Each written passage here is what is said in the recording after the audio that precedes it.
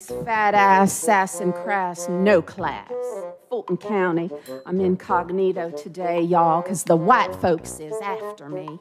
You know, I know you'll understand that nothing and nobody comes between me and my Nathan's hot dog.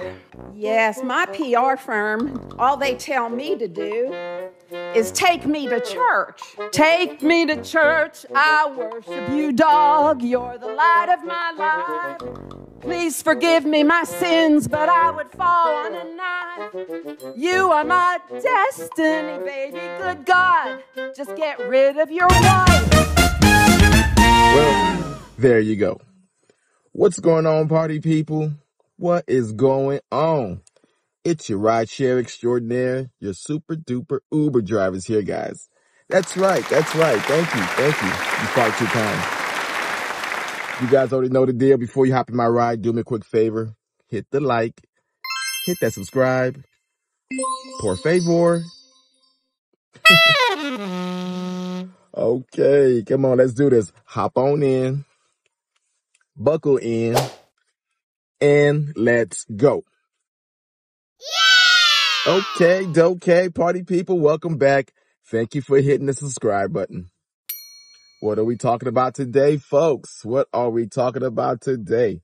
Well, it seems that this could be the end of Big Booty Fani Willis.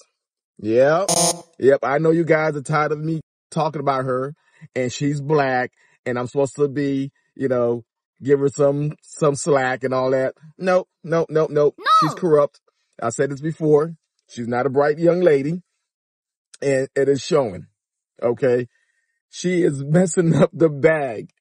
Not only that she hired an unqualified lawyer, her boyfriend, she paid a dude $100 more than the two qualified lawyers. One of the lawyers is a RICO lawyer. He is experienced RICO lawyer. You only pay him $93,000 a year. But your unqualified boyfriend, allegedly, you gave him close to $1 million. Paying this alleged secret unqualified boyfriend $100 more an hour than she's paying an actual RICO expert attorney who she brought in. Close to $1 million. Now, that's okay. That's kind of murky, right? But here's the nail in the coffin. Fani Willis had met up with the White House prior to his divorce. They went up to the White House. They colluded with Biden. And right after that, she hired the unqualified boyfriend of hers.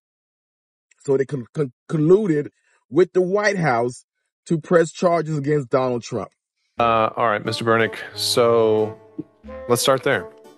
Again, we're traveling under Brady, and he's asking for evidence, and our communications with the White House counsel's office was about logistics and procedures, whether they had a TUI type process in place.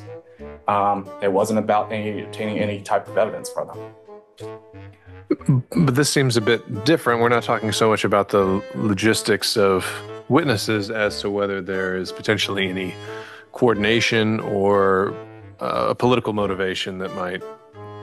Well, that's speculation. And it would be speculation right now because I think he concedes he doesn't have access to your emails, and it would be unlikely unless he was sitting in the room or bugged it that he'd have any idea what was in there. But apparently he's got some documentation that a meeting did occur. Yeah. The original question was, is there something actually in writing that shows communications between the office and the White House counsel? We did get a letter from the White House counsel's office.